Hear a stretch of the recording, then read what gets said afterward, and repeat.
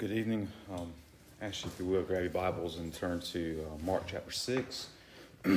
Mark chapter 6 tonight. Before we dive into what we're going to study tonight, I was given this little book here by a friend of mine. We was talking the other day, and he gave me this, and I've just been trying to read it as what little time I have to throw another book into what I have going on. But I've been trying to read this book, and it's called Power Through Prayer by E.M. Bounds. And the gist of the book, I've read just a few chapters so far, but really the gist of the book is that a man without prayer, especially being a preacher, is not a powerful man, a powerful person. That the power of the preacher is what he does in prayer, and that's what radiates out. And he even, one of the chapters I just got finished reading, he was talking about that the letter that kills, and he says, the words of the sermon can be life if the preacher is engulfed in prayer and seeking God and being empowered by God, or his sermon can be death because it's not speaking the true life of God's word, because it's not bound in prayer. But anyway, there was a few statements that this guy made, and I just thought it was just appropriate for us, and I was going to read it just real quickly before we kind of dive in tonight. But this is what he said. He's talking about, once again, just talking about preaching and talking about the church and prayer. And he says, what the church needs today is not more machinery or better, not new organizations or more and novel methods, but men whom the Holy Spirit can use, men of prayer, men mighty in prayer.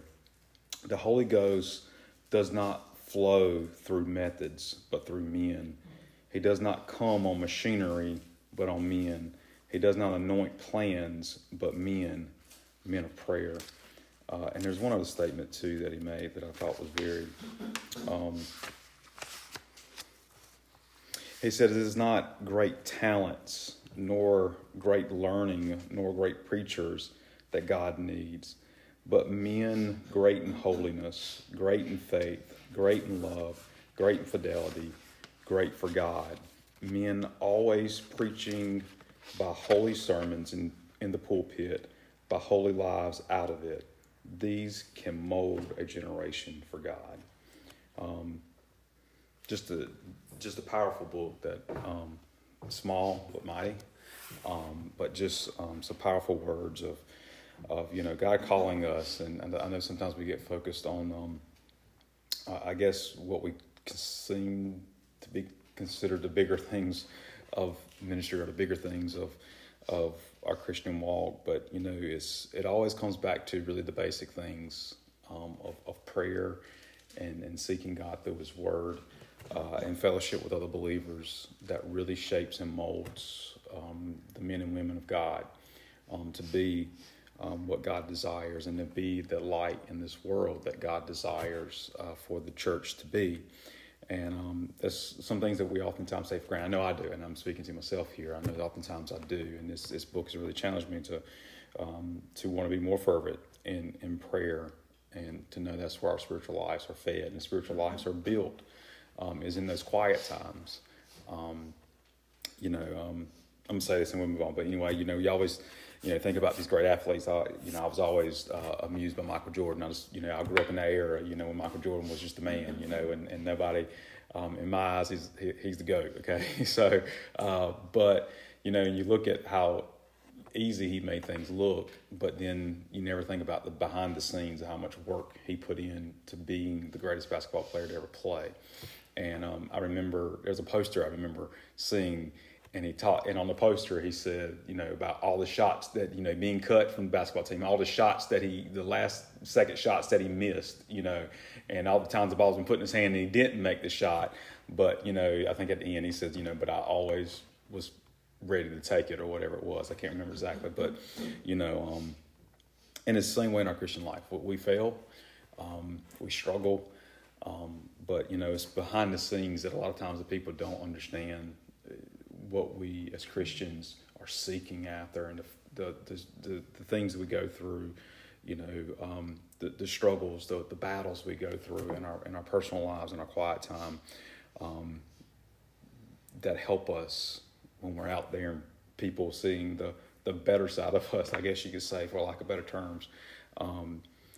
But, and I think sometimes people need to know the struggles that it is in the Christian walk, and not say that it's just this. I think that's where the church can get sidetracked at times. But anyway, I just wanted to share that tonight. We are looking at the last little portion of chapter 6, and I want to do something tonight, maybe a little bit differently. This passage tonight is very brief. It's really not a whole lot to it, honestly. It's really more of a summary, and it's really somewhat of a transition from one section of Mark's gospel to another section that Mark is going to go into. Now we're getting almost to the middle point of Mark's gospel in Mark chapter 8. When we come to that confession of Peter, is kind of the turning point in Mark's gospel, and this is what we're kind of leading up to. And we kind of seen some of that last week when we seen kind of the end of what took place last week in our discussion.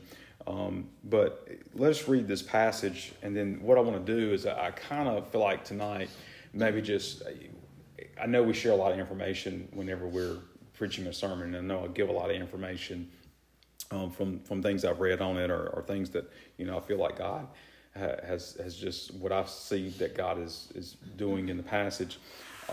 So I kind of want to maybe give us a little review from this for this section, and lead us up to this where we are now, and kind of give this summary of the passage we are, and this will kind of prepare us for where we will be at the next time we meet, when we go into more of a teaching session of what Jesus is teaching, begins to teach in chapter 7, and throughout that particular chapter.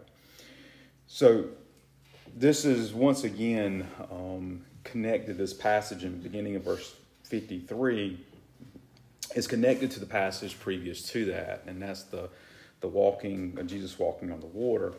Because he picks up in verse 53 and says, and when they crossed over, if you remember, and we'll explain this a little bit more in just a few minutes, but you remember they were in the boat, and Jesus came to them on the sea, walking on the water. So it says here, when they had crossed over, they came to the land of the Gennesaret, and moored to the shore. And when they got out of the boat, the people immediately recognized him and ran about the whole region and began to bring the sick people on their beds to wherever they heard he was. And wherever he came, in villages, cities, or countrysides, they laid the sick in the places, and implored him that they might touch even the fringe of his garments. And as many as touched it were made well. So this is really another summary passage that Mark gives in his gospel. Mark has given two summary passages already in his gospel. If you turn to Mark chapter 1 in verses 32, it says, and in the evening at sundown they brought to him all who were sick and or oppressed by demons. The whole city was gathered together at the door, and he healed many who were sick with various diseases and cast out many demons. And he would not permit the demons to speak, but they knew him. And that's the first one. And then in Mark chapter 3, verse 7, this is another somewhat summary passage there. It says, Jesus withdrew with his disciples to the sea, and the great crowd followed from Galilee and Judea and Jerusalem and Idumea, and from beyond the Jordan and from around Tyre and Sidon. When the great crowd heard all that was doing, they came to him, and they told his disciples to have a boat, and he told his disciples to have a boat ready for him because of the crowd, lest they crush him. And he had healed many, so all who had diseases pressed around him to touch him. And whenever the unclean spirits saw him, they fell down before him and cried out, "You are the Son of God." And he strictly ordered them not to make him known. So we see these two passages of Scripture, and we kind of see Mark kind of giving this all-inclusive statements about Jesus' ministry and Jesus' healing. That he's not very specific in saying this individual person, like we're dealing with the paralytic man or Peter's mother-in-law, but there's this kind of all-inclusive, and every one of these summary passages, including this one tonight, deal with the crowd of people who are sick who are coming to Jesus. And all of them are dealing with Jesus' popularity. This is probably the height of Jesus' ministry at this point in which we are at now in Mark chapter 6. People are flooding to him. People are desiring to be healed by him. They're desiring to touch his garment, just to simply get close to him, to be able to be healed, to be fed by him, to see the miracles, or to some maybe genuinely wanting to hear the teaching that Jesus had taught or was teaching them. And so Jesus was traveling all around this area of Galilee, and he's been making this imprint in this area where people know who Jesus is. Now, this section here that we're looking at tonight, it transitions us into another teaching session of Jesus, as I stated earlier. If you remember, the first teaching section that Jesus does in Mark's gospel is back in Mark chapter 4. In Mark chapter 4, if you remember, Jesus had been traveling. He'd been healing people. And then we come to chapter 4, and he begins to teach in parables. And he begins to give us these parables of Jesus. And he taught the parable of the soils, or the sower, which is in 4:1 through 9. And then he gives us the explanation in verses 10 through 20. And he talked about how the four souls and how the gospel is being preached and what the response is to the gospel. In the parable of the lamp in Mark 4:21 through 25, he's talking about the lamb not being put under a basket. In verses 26 through 29, he talks about the growing seed and the mustard seed in verses 30 and 34. Now, after these teaching sessions, Jesus begins to travel. What seems to be a lot in this area or this section by boat. It's kind of the boat scenes of Jesus. There's a lot of traveling back and forth across this Sea of Galilee. Now I haven't been. Miss Frankie has been, and it's not a very big area. They call it a sea, but it's not really a sea. More like a big lake. I think would probably be the better explanation for it. But they're traveling across this body of water constantly. Is how Jesus is traveling, and his disciples are seeing these amazing things that are taking place with Jesus and taking place around them. And the thing that's being emphasized from chapter 5, or really at the end of chapter 4, really, whenever this section begins. So what I'm trying to say here is that chapter 4 is a teaching session that Jesus has, and then he begins to go into this miracles beginning in verse 35 of chapter 4. And there's this period of miracles that we've been looking at over the past several weeks. And now we're about to get back into this kind of teaching session that Jesus is going to teach us in chapter 7. These kind of doctrinal things are things that Jesus wants the people to know. But in this section of ending in chapter 4 and through verses 5 and 6, or chapter 5 and 6, what we've been looking at has really been focusing on this authority in which Jesus has. This authority, this as being the Messiah, as being the Son of God, that he has, that he hasn't shown in some cases that disciples have not seen to this point. And the first scene that we come to is that calming of the storm whenever Jesus had been teaching there all day in chapter 4. And he gets into a boat and he's traveling across the sea. So this is kind of like one of those first boat scenes. And he's traveling across the sea, and there's this great wind, this great storm that comes up. And the disciples come to Jesus in this panic and this haste, and almost question Jesus' care for them. Do you not care that we perish? Do you not care that we're about to drown here? And Jesus in I guess only Jesus' fashion and his calmness and cool and collectiveness whenever water is flooding the boat, and the disciples, the disciples are all frantic men sitting there screaming and hollering or whatever, and he calms the storm just by simple words. And though Jesus had done many miracles up to this point, he has healed, he has cast out demons, this miracle seems to capture the people or capture the disciples in a different way, because they stand in amazement of him and even ask this question in verse 41, who then is this that even the winds and the seas obey him? And really, if you want to say this, you can say this. You can really almost say that this is the question that Mark is posing throughout his entire gospel. Who exactly is this man? Who is this guy? And really, he's building up this theme. He's kind of being a great writer here, that he's building up this theme. Who is this man? And he's not giving us the answer immediately.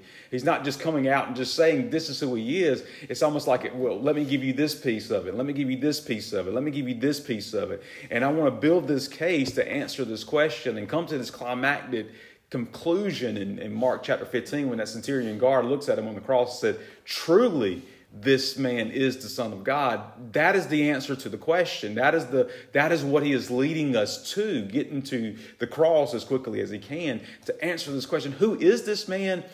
This man truly is the Son of God. And the disciples are seeing this amazement here, and they're seeing this other side of Jesus, who has this authority over nature, authority over the seas. And then as they get to the other side, as they're leaving likely the area of Capernaum in chapter 4, and they're crossing over and they come to the land, the country of the Gerasenes, they come to this Gentile country, which is on the other side of the sea. And they come there, and immediately they're encountered with a man with a legion of demons. And we talked about this, and like I said, this is all review, but I felt like with so much information, I want to make sure we got to, sometimes, looking at each individual tree, as I say, you kind of miss the forest, and we don't want to miss what is playing out here in this gospel. But this man runs to Jesus, falls down before his feet, and as we talked about, I don't think he was coming there to worship him. I think he was coming there to antagonize Jesus, as the demon had antagonized all people, but recognizing that it is Jesus, had no other choice but to fall down at his creator. And Jesus casts this demon out. He tells the demon he must leave. But it's unusual here, this conversation, or this actual encounter with a demon, because we see a conversation between Jesus and the demon.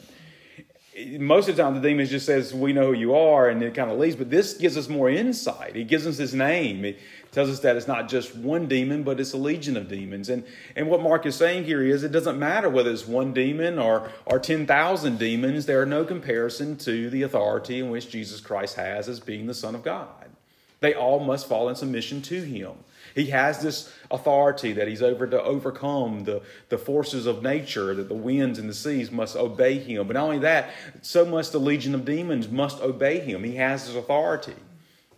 And once again, the question is being posed here, who exactly is this man that even legions of demons must listen to him, must flee from him at the sound of his voice? He allows them to go into the swine because they were asking for it. And the only reason they were able to go into the swine because it says that he gave them permission to do so. They were still under his authority.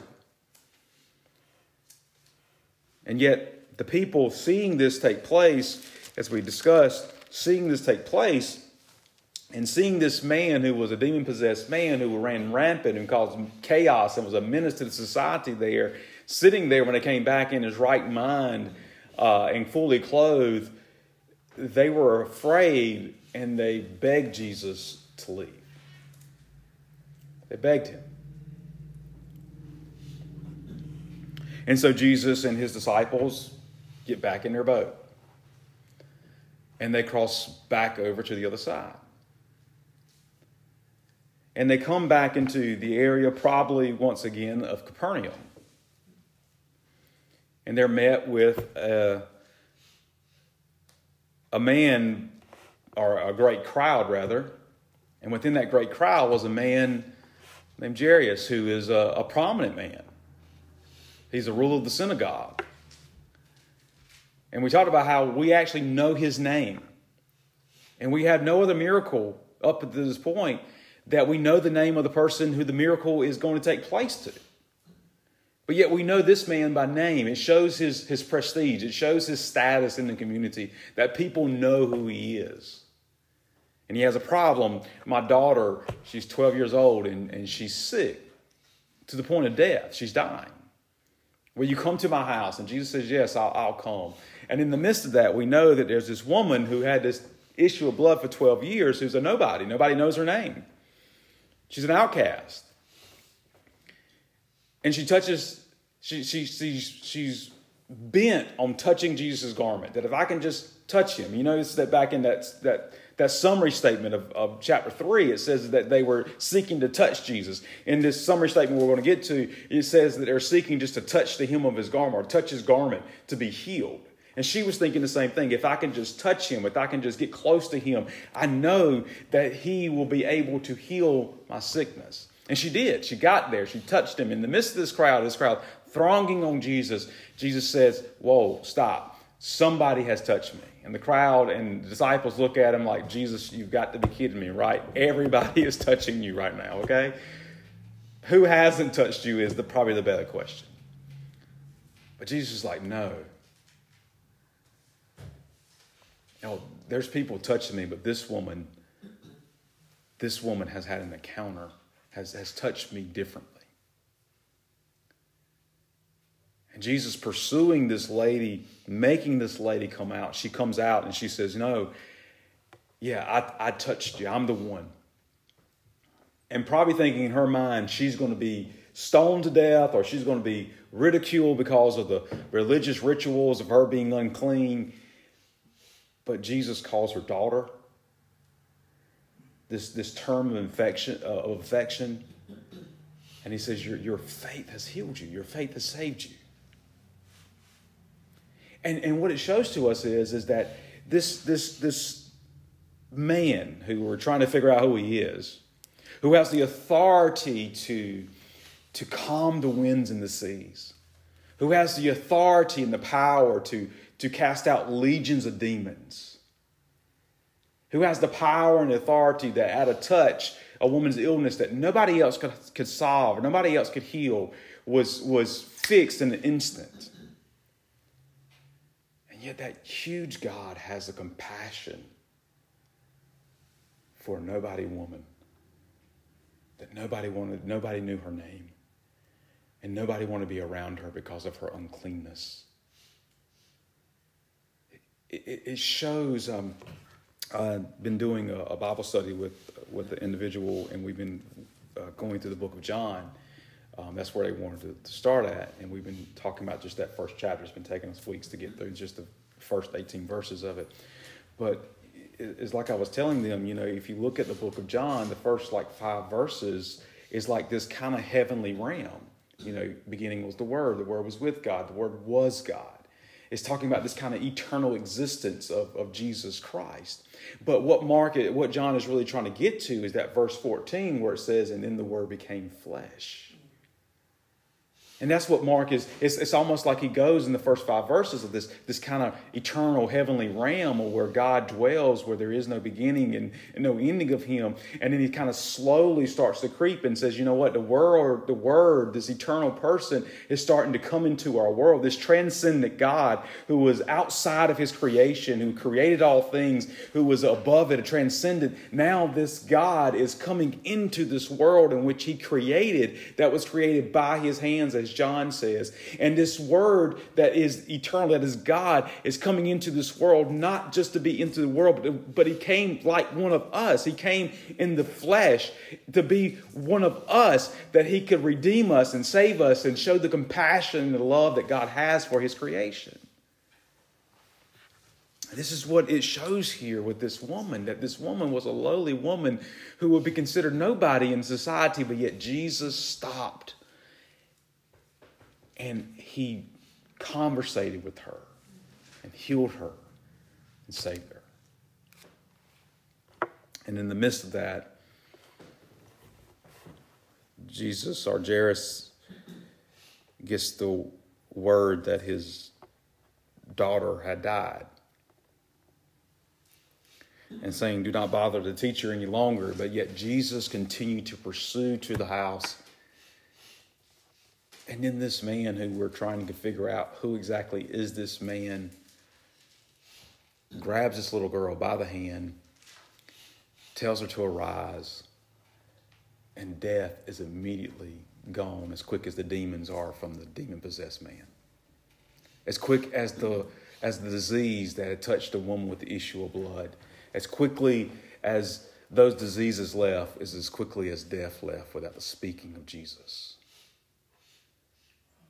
What we're seeing here is we're seeing this man with this great authority that the winds must listen, the legion of demons must listen, that diseases are dried up in an instant at his touch, and that he can speak and death leaves and life comes into existence.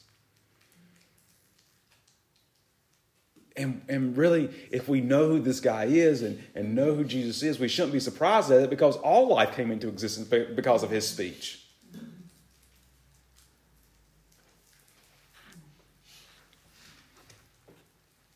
And then,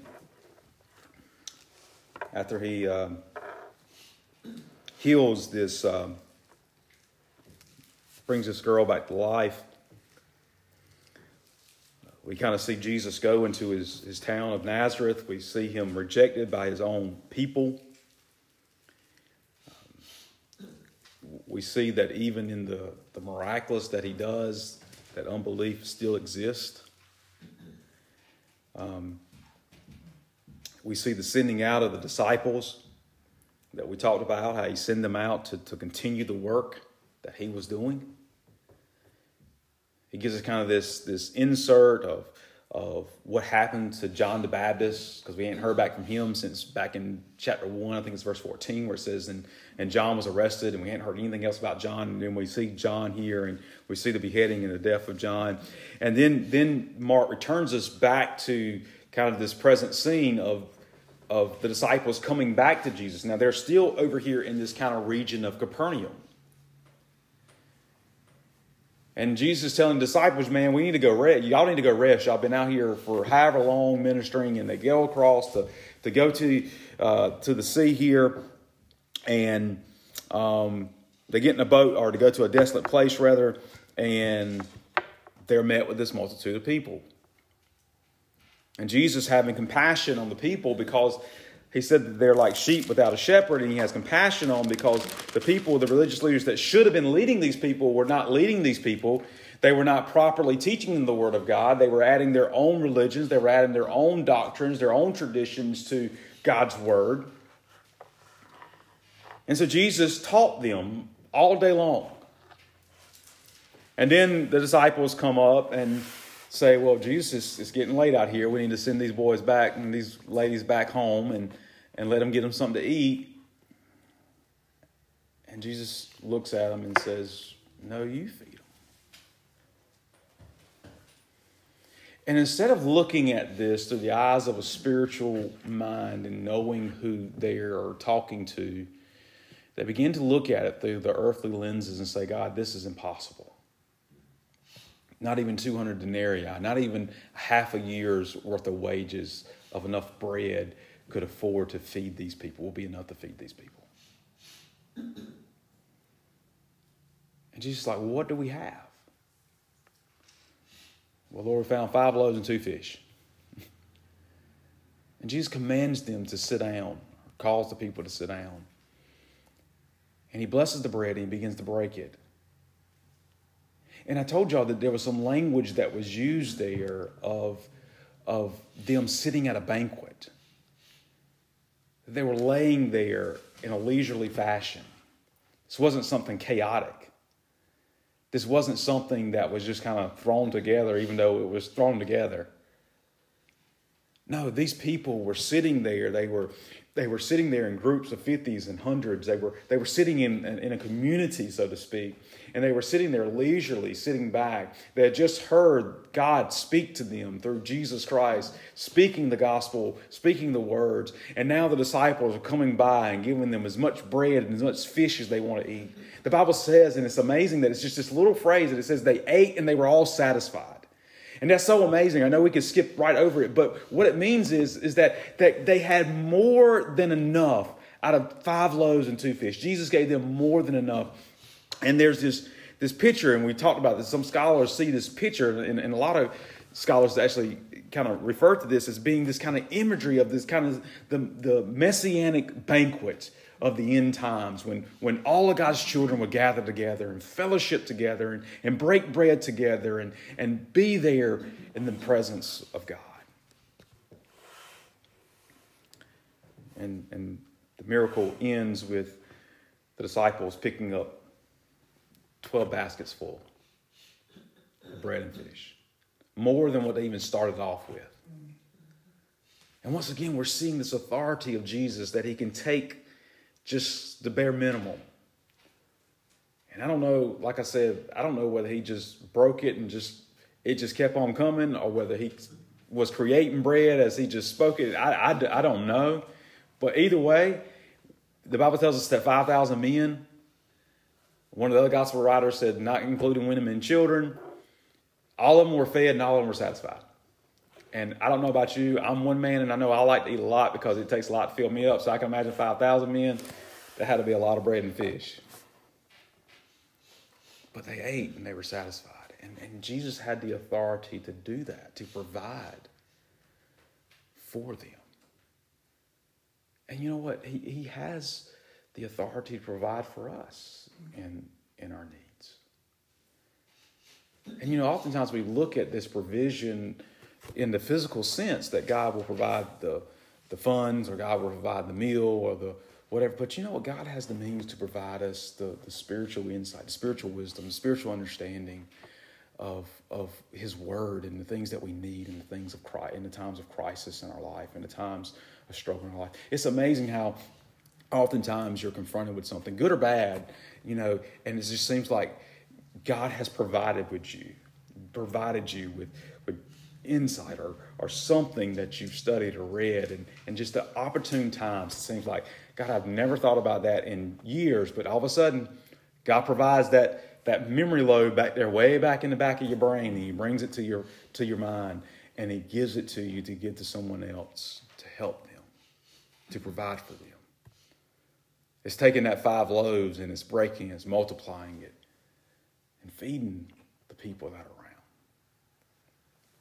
And then last time, as the disciples left there, it says they got in a boat, and Jesus made them get in the boat without him.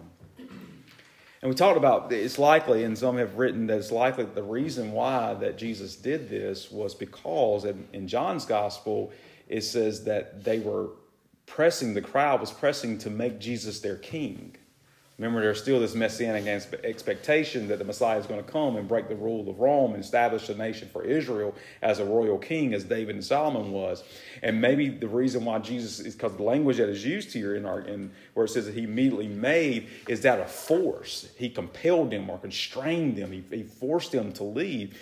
And it's almost this sense of urgency is what some scholars believe. And what it is, they believe that maybe he didn't want the disciples to get confused or make this situation worse with them desiring for him to be king. So he's rushing them off. Hey, y'all leave, get out of here. I'll handle the crowd.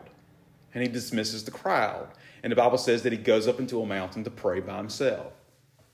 And we've seen how Jesus has had several instances where he goes off by himself to pray. And normally when he does, the disciples normally get in a mess and trouble. And that's what happens here. Very similar to us. Whenever we get away from those things, we find ourselves in a mess. But anyway, the disciples were struggling to get across the sea.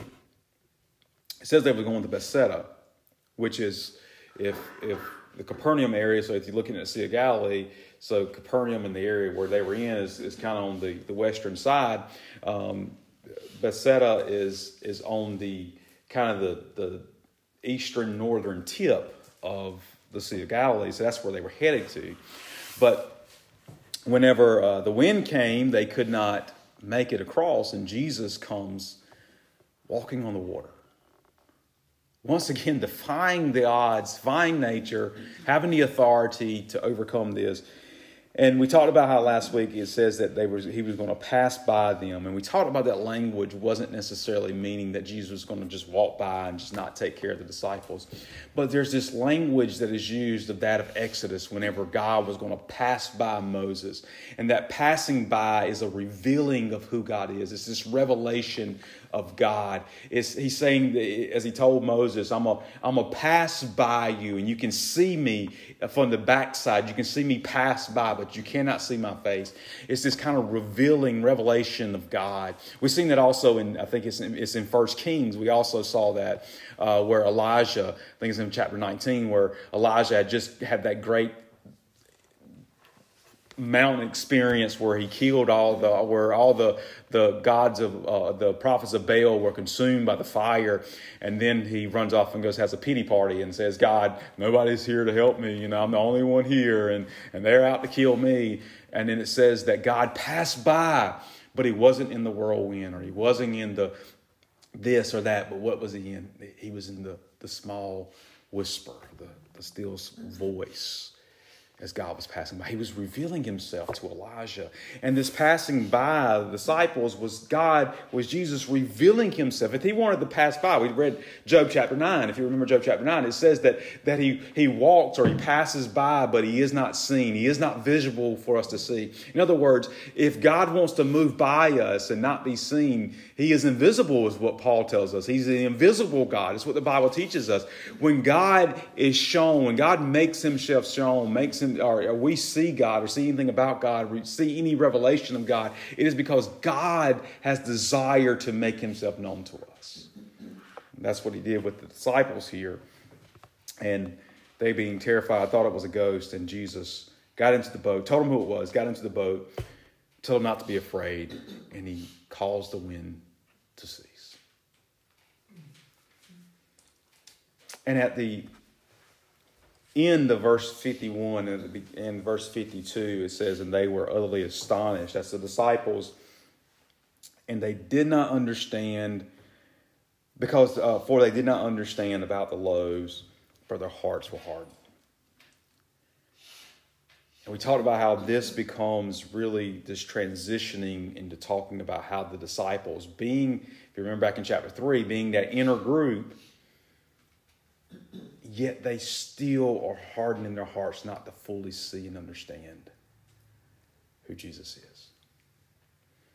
And they didn't understand the miraculous of what Jesus did. For whatever reason, that feeding of the 5,000, as we talked about, was kind of that point in which Jesus said, you should know by now, by all the things that you've seen, especially seeing that miracle, you should know by now who I am and what I'm capable of doing. And yet the disciples still did not know. They still were astonished at Jesus. And Jesus saying, it's because of your unbelief. It's because you're hardened of heart. And then we come to this passage, and it says, and when they had crossed over, they came to the land of the Gennesarets and moored at the shore. Now, I'm just going to mention this to you because there is, if you do a study in this, there is some kind of disparity there. Now, like I said, Bethsaida is on the northern eastern tip of the Sea of Galilee. Gennesaret is actually on the western side, just south of Capernaum. So if they were crossing over the sea to get to Bethsaida, but yet they landed in Gennesaret, which is the opposite direction, so there's kind of a conflict there. And there's a few different stories or a few different ways that has been explained. One is simply that the disciples, it says they got in a strong wind and they were struggling to get across the sea. And it's likely that the wind was pushing them back down towards Gennesaret. And so when Jesus got in the boat, they just headed back to Gennesaret. One scholar, which I've read, he gave it this way. He said that the disciples went to Bethsaida, and since Jesus was in the mountains praying, and he took longer praying, that they decided to come back across the sea to Jesus. And in that time period is whenever they encountered the great storm, and Jesus met them in the sea and came back there. But that would kind of somewhat explain one of those two instances. What seems to be the most popular would explain why they were going to one direction but ended up in another direction. And they get here and they anchor to the shore. And when they got out of the boat, the people immediately recognized him.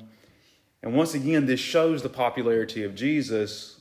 And it says, and ran about the whole region, beginning to bring the sick people on their beds to wherever they heard he was. Now, this is, you have to understand that this would have been a very odd scene. I mean, we're talking about men and women, full-grown men and women, who are on beds, sick, and these people are just carrying them around everywhere, from region to region, wherever they're hearing Jesus at. They're grabbing them and they're bringing them to this man. They've heard so much about Jesus. You have to understand the popularity of Jesus, that we're not just talking about there in one town of Capernaum, which is, possibly 10,000 people. We're talking about a whole region, a whole area that has, we have to get out of our mindset of where we are today. We're not talking about cars. We're not talking about internet. We're not talking about cell phones. We're not talking about any technology. And you talk about the popularity of Jesus. You talk about, I remember taking marketing classes in college, and the best and freest form of marketing is what? Word of mouth. I go somewhere, I like it, and I go tell 5 of my friends, hey, man, this place is great. You need to go try it. They go try it. They go tell 5 other people. So it's just multiplying effect. I go to a place and it's terrible, and I go tell 5 friends that it's terrible. Guess what? They're going to go and, well, I'm not going to that place. And they're going to tell 5 friends, I've heard it's terrible. You don't want to go to that place. But they've been hearing about Jesus, and his popularity is that people are just looking for him. I almost would think they were anticipating, waiting for, when is he going to pass through our area? This man's traveling all over. And when they're hearing about it says there that they ran about the whole region, beginning to bring the sick people to wherever they heard he was. Hey, man, I heard he's down in Patrick. Let's get down there to Patrick. Hurry. We got to go before he leaves. Man, he's in Chesterfield. We got to get to Chesterfield. And imagine some of these areas will be like us taking someone on a bed and start walking to Patrick down Highway 9. Say, we got to get to Jesus before he leaves. He's at Mr. Frankie's store. He's got him held hostage, so he won't leave us. But this is the chaos that was. And listen to what it goes on to say in verse 56, and it says, and wherever he came, in villages, cities, or countrysides, they laid the sick in the marketplaces and implored him that they might touch even the fringe of his garments. And as many as touched him or touched it were made whole or made well. Wherever he came, villages, cities, countryside. And imagine that they would just, here's this man just walking throughout, teaching and preaching. And it's interesting that he does not mention teaching in this, but this is not to imply that he was not teaching. Because Jesus, as I've told you before, is more of a teacher than he is a miracle worker. He did a lot of miracles, but he's more so known for his teaching than he is his miracles.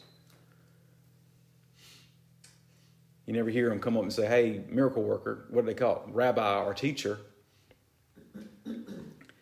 But they would come to him, and Jesus would be walking on the street or there in the marketplace, and they would just come and they would just lay a sick person there at his feet.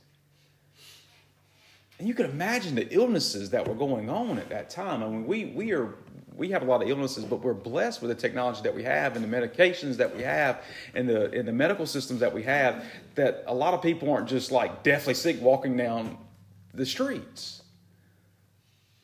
But these people were being dragged out of their houses and just laid at the feet of Jesus in the middle of everywhere, just desiring if they could just Just let us touch you, Jesus, that we can be made whole.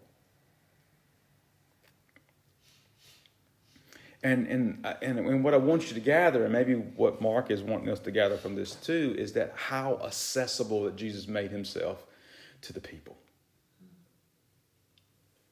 How accessible he made himself to the people.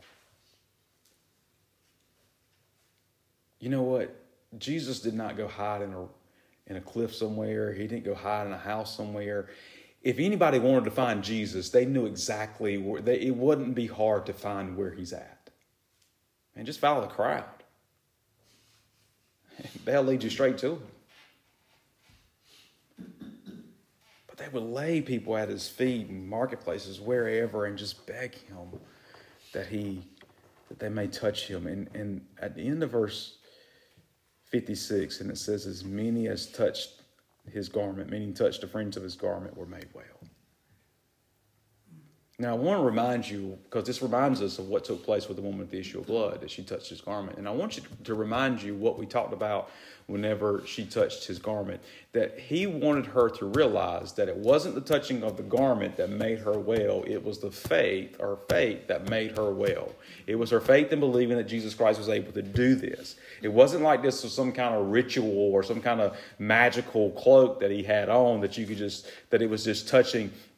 It's the idea that they believed that Jesus had the power to do so, and they were stepping out and doing that by touching his garments to make him well. But Jesus made himself available to be able to be touched. And the same is so true with us today. God has made himself so available to us. And people often ask, well, Brad, how's God available to me? Man, we have this right here in more forms than anybody has ever had in the creation of this world, meaning the Word of God, that God has made himself accessible to us.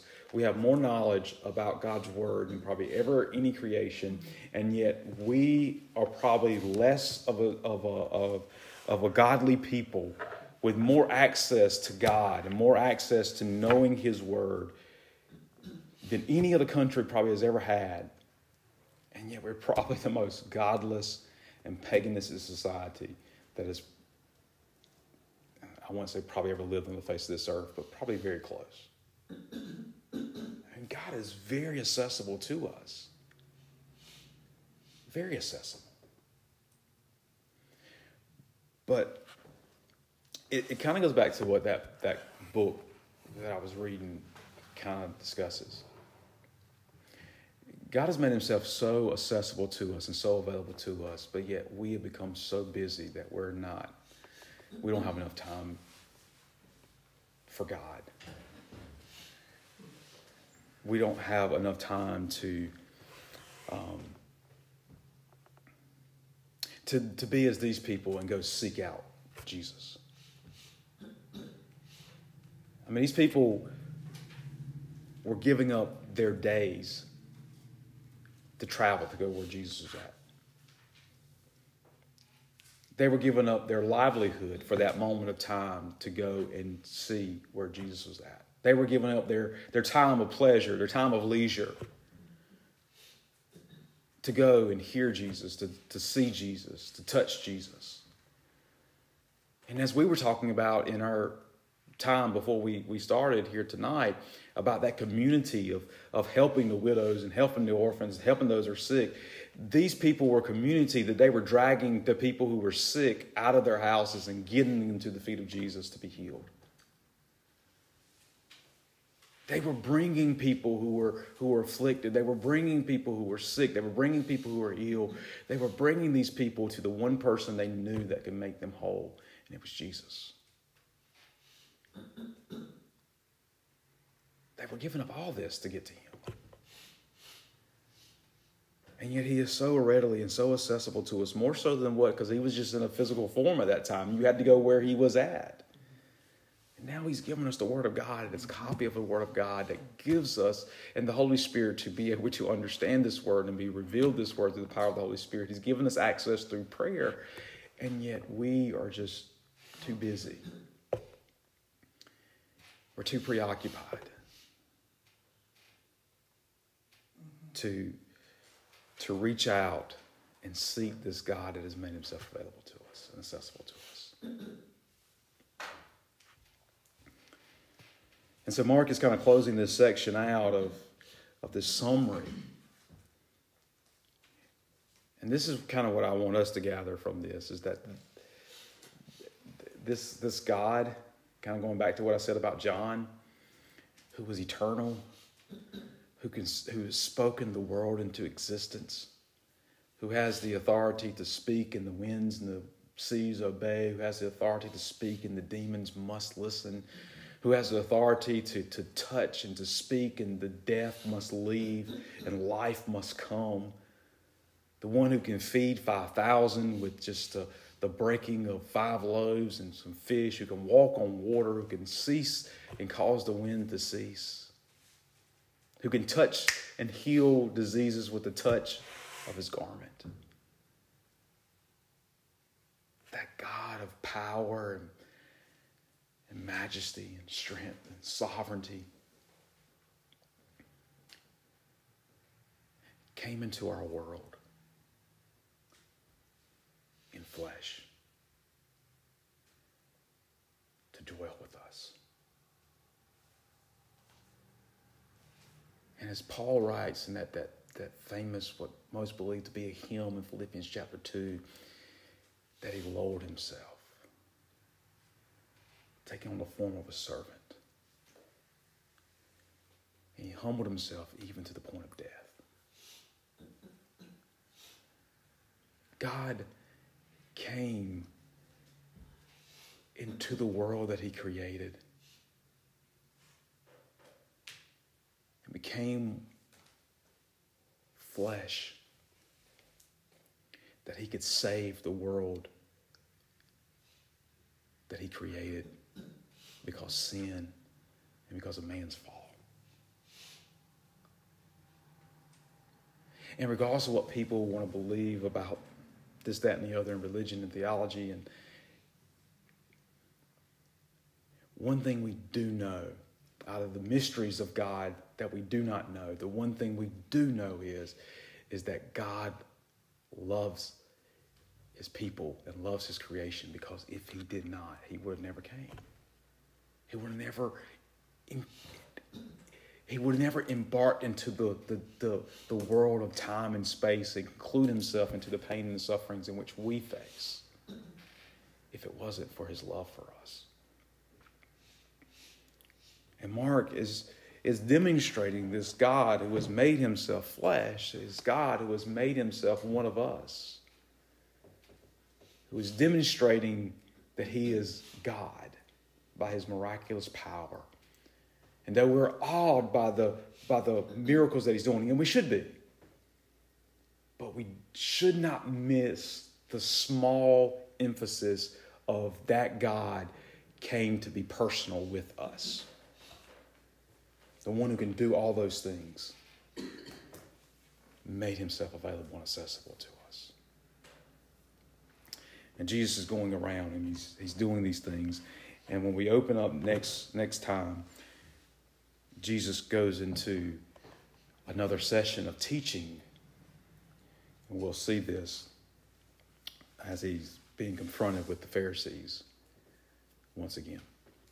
Father, we're grateful that, God, you have made yourself accessible to us, God. With the presence of your Holy Spirit, through your word, through prayer. And God, we all fall short. We all lack. We all miss those opportunities of desiring you and get so sidetracked, God. We're all guilty. And I speak as one of the most guilty, God. But Lord, you're so accessible, but God, you're so patient as well.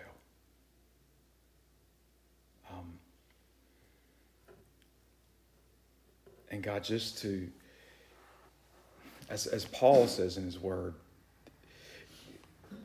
there's a surpassing wealth of knowing who you are. God, there's nothing more valuable to us as Christian people than knowing you. And God, having this precious word to be able to seek you and to get to know you more and more. And Father, I pray that, God, we would realize that, and we would be as these people who were just traveling wherever you were to get to you, that, God, we would seek you in whatever means, whatever way, whatever it means for us to give up to seek you. And God, if it means not only us giving up things, but Lord, also us being there available to drag people if we need to you as well. So Father, give us the strength and the endurance to continue to persevere, continue to seek you. And God, we give you praise. In Jesus' name.